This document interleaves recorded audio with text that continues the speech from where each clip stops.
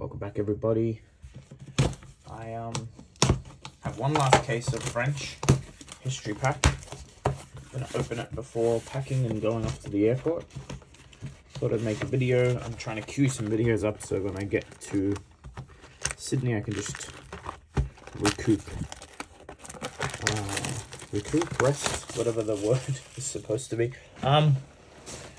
This is case, what is it? It's 5 technically. We streamed about 4 yesterday, and although we hit quite a few legendaries, they weren't amazing. Let's put it that way. But that's fine. Red and Ledger hit 1. Sorry about the lighting, and the audio is probably not the best either, but I am in a hotel. Can't control these. Hopefully enjoy the content anyway. It seems silly not to open as much French history pack as I possibly could while I'm in France. It's still a hell of a lot cheaper than trying to ship any of it for content back home, so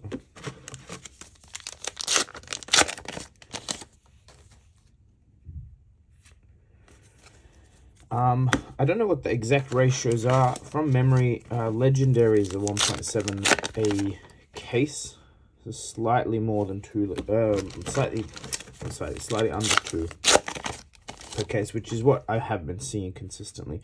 Marvels, on the other hand, very much hit and miss so far. Like we did, I did 5 Marvels in a row in cases, and then I've done 4 cases with none. So let's see if this will break the streak. We're still really hoping for a Fable here. It's a good hit.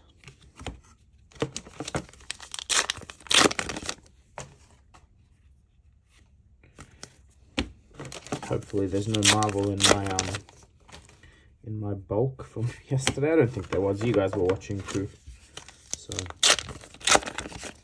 shout out to Cards Hunter. He is a French local, hooked me up with a little tripod for free, and sourced me these cases. He, I believe, runs an online store. He has a YouTube channel, so check that out, Cards Hunter. Thanks again, buddy, if you're watching this. I know he'd been at Protour. He was supposed to be hanging out with his girlfriend, but he went out of his way to source me some product. So it's 10:30 in Paris. My flight is at 9, but I'm gonna check out at 12, go to the airport lounge, plug my laptop in, upload, edit. I got some emails, well, some. I have a whole bunch of emails to catch up on. And then I'll fly back to Sydney. I believe I land, there we go, Command and Conquer. I land back in Sydney on Thursday at 6 AM. So I'm hoping to sleep that last leg from Singapore and wake up in Sydney and feel slightly human. I don't think I experienced much jet lag coming to France. I think the time zone to the US is much worse than Europe. So I'm pretty keen to come back. I think I'll make the effort. Any big event that comes up, maybe even calling if there's cheap tickets, and depending on the country, might just jump on the plane.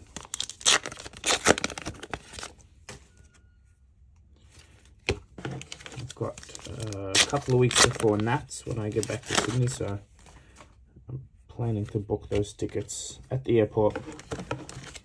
I did qualify on XP, so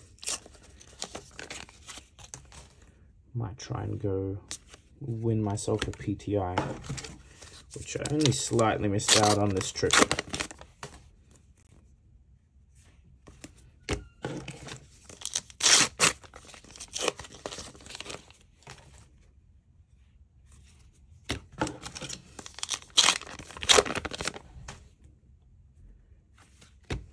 And last couple of packs.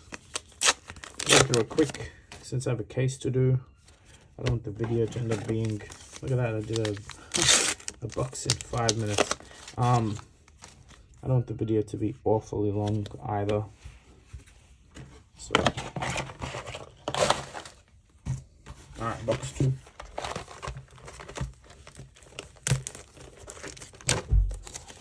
This hotel, it's nice. It's very, very small. And anytime someone opens their door, it's as if they're opening my door. I think you can probably hear that a little bit through the audio. I apologize. But I did not want to lug a case of product back through in a suitcase through customs. Seemed like a bad idea.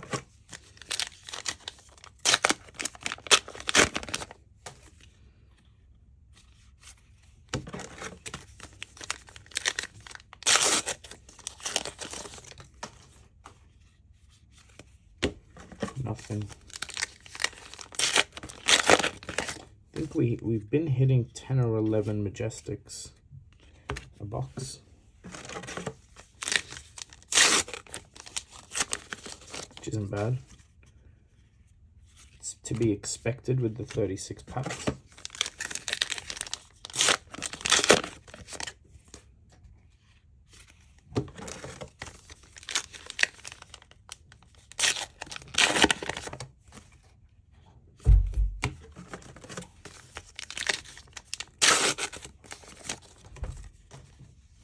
Mentioned this on stream yesterday, but if you're keen on any of the cards, especially the high-end ones, legendaries, etc., the deck box flesh and blood auctions is where you'll find a chunk of them.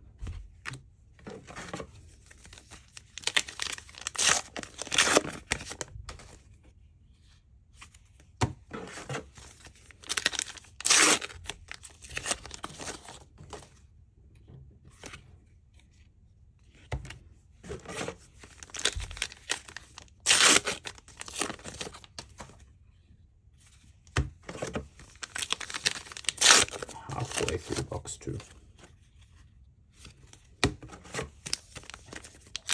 Planning to do a deck tech if you're keen on that type of stuff on the Dory list. I might end up doing it on Arsenal Pass. A lot of people have asked me to do one. I think talking to Hayden and Brandon about it'd be cool, get some of their insight. If not, I'll obviously post it on here. Also hoping to do a video with Mr. Folks, Protour champion. He's busy. I'm still not back in the country, so that might be a couple of weeks, but there's some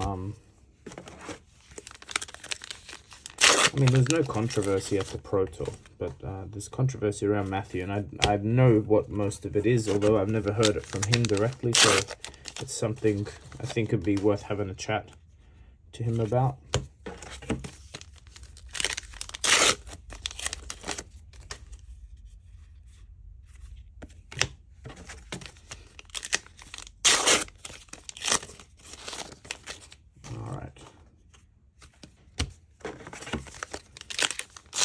Very slow box for box number 2.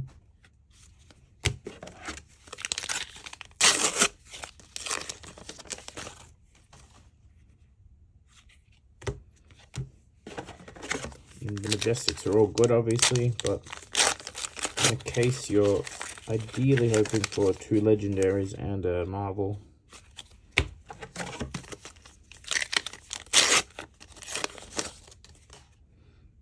Perfect world.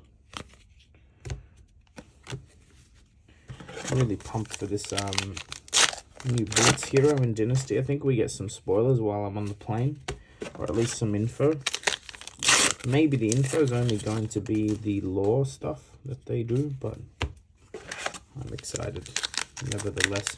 Although with Uprising, they did reveal Icelander very, very early. So they might end up doing that again.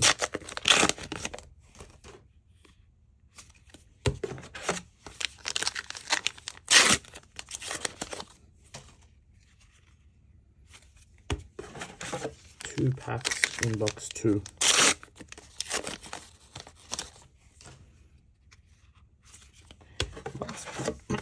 So now it's 2 packs.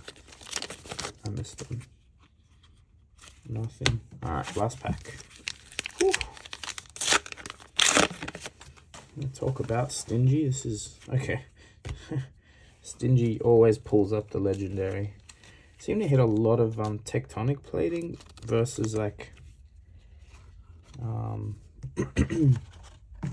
Grasp of the Arknights and Spellbound Creepers. I think I have like 10 tectonics from opening French. I wonder if that's a variance for me personally thing.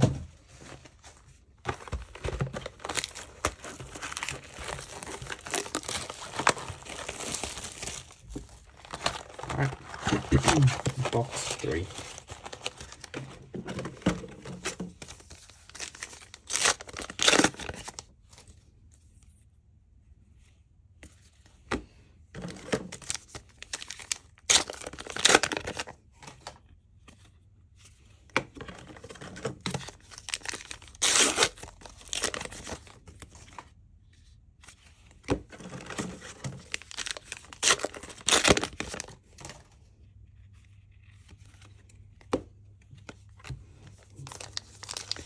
Is that the most useless Majestic in the game? I don't know. I've literally never seen it played.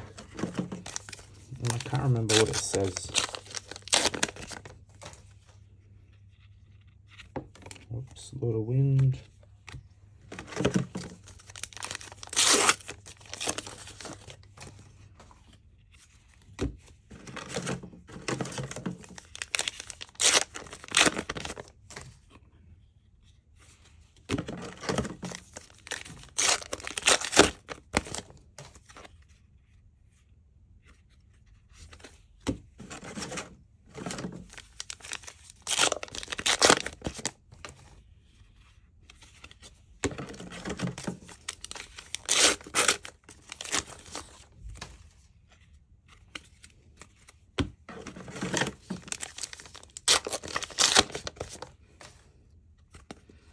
Do them upside down. Oh, E-Strike.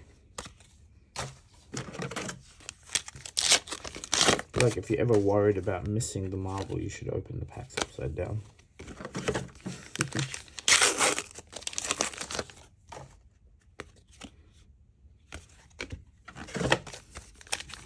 Halfway through. Spinal Crush.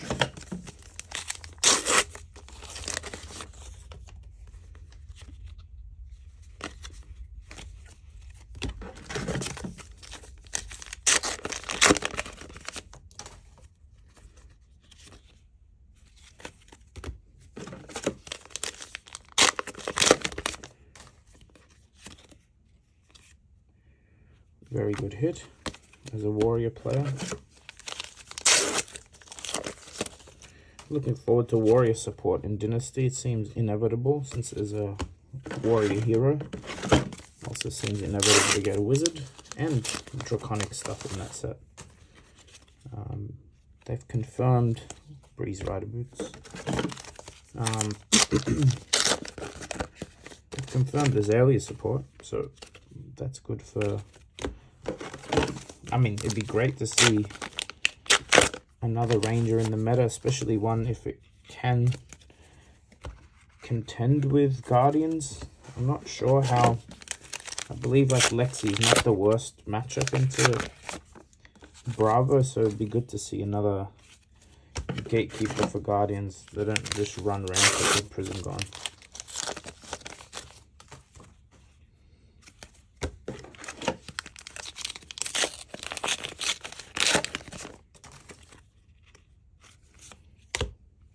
Band card.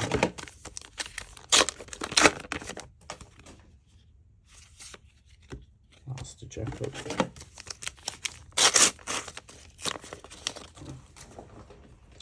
My summary of this product is probably it's not worth opening if you already have all the cards that you need in the game.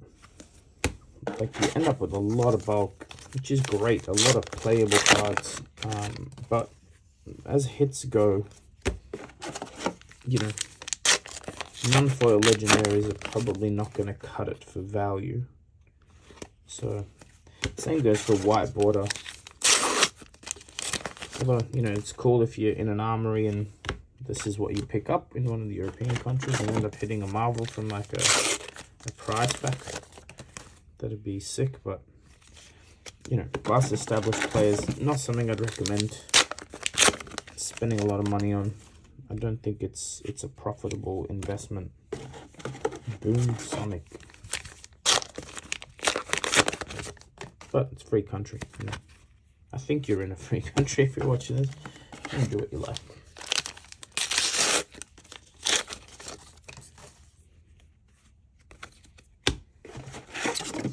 Alright, last pack of box 3. No Marvel. Okay, one more box.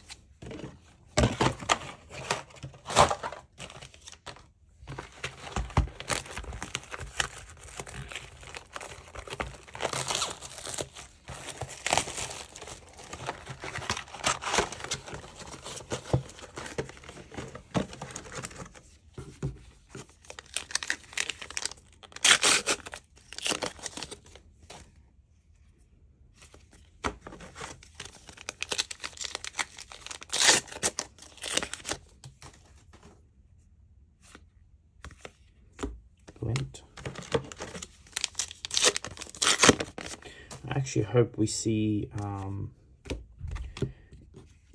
either in History Pack 2, although that won't really solve the problem I'm trying to solve. I hope we see the cards from the classic battles like Glistening, Steel Blade, even the heroes and weapons themselves, and, well, alt art ones in Dynasty, because it's still a little bit, you know, it's annoying for people that want to play Dory at the moment, having to spend quite a bit of money securing those singles, especially, you know, them having to buy a product that's like intended for new players, cracking them just to get 3 cards, like buying 3 full decks, 3 full boxes to get 3 cards out. So hopefully we see some reprints, or if it's not reprints, like, I mean, Glistening would have to be the same card. You wouldn't want 2 versions of it, but there's a couple of cards in the classic battles that could do with a reprint sooner than later. The card's too good. You're not going to compete with Dory without Run Through and Glistening. And while you're at it, you probably should get Blade Flash. It's not great, but it has a lot of value in the deck. Oh, halfway through box 4. So we've hit 1 Command & Conquer, 1 E-Strike, 1 Legendary. That's the whole case so far. Not the best.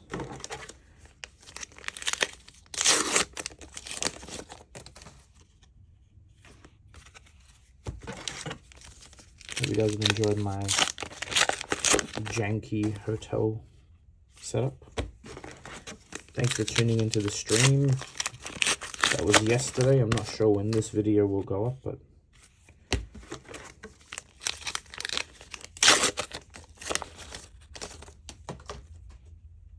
okay, E-Strike. We like.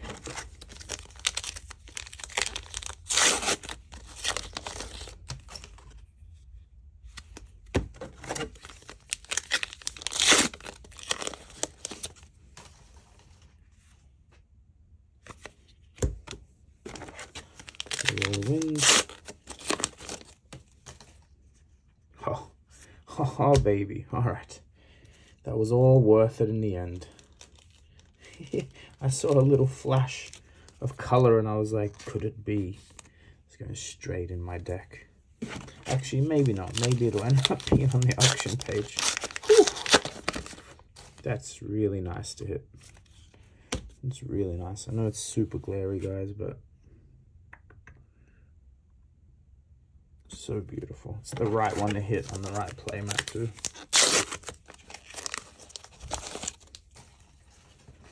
Now, can we still hit a Marvel? Come on, make up for the For the 4 cases of duds nearly.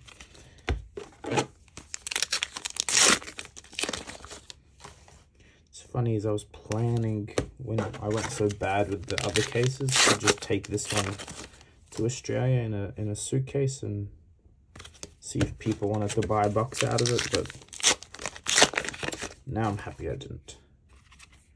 Metacarpus node.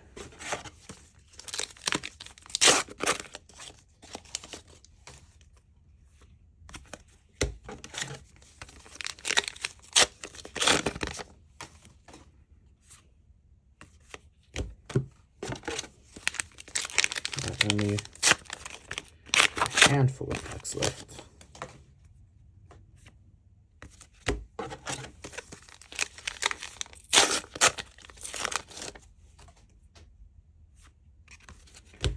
Alright, this is the second last.